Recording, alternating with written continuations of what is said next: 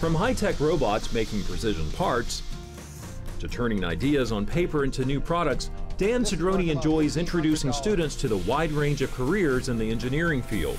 I love to bring in the young people because it allows them to understand that the United States can produce its own products. What I try to do is give tours to young people and instill upon them that these opportunities are available. We invite them to be interns here, where we can introduce them to these different opportunities and widen their scope of opportunity as they go through school. I had never been on a company tour, and I really enjoyed seeing how all the different machines worked and how they made different things.